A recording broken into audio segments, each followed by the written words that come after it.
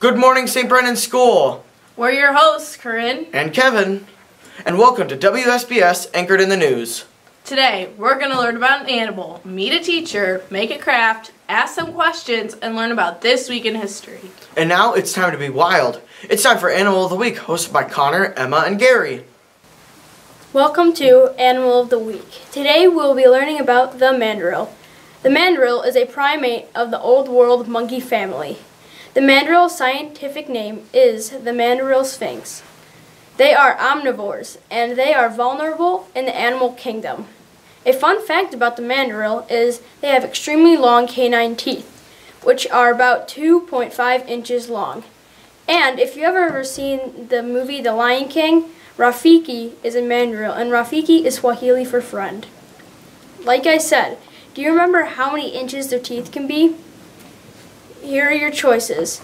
A, 1 inch, B, 2 inches, C, 2.5 inches, or D, 66 centimeters. You have 10 seconds, go.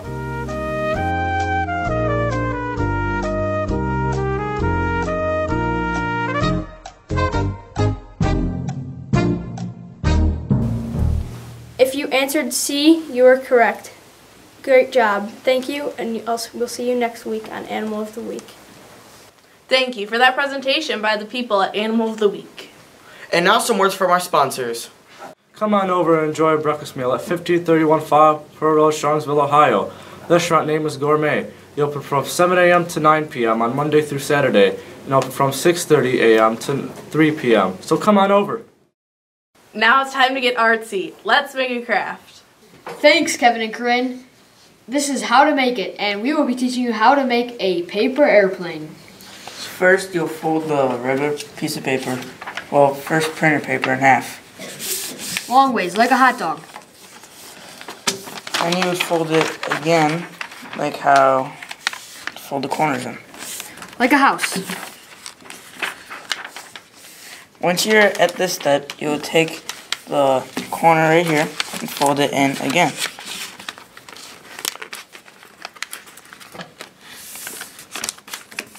Do the same thing to the other side. This one should look kind of like a mountain.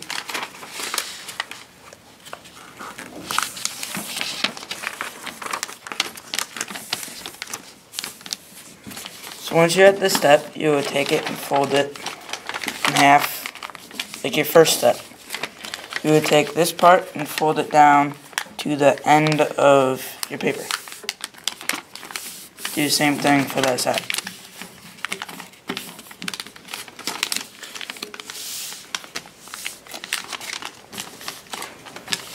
And now let's go test them. Voila!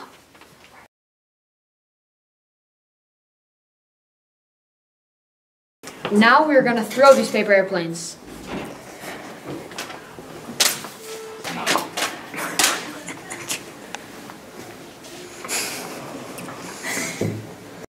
These pens are so boring. I need something new.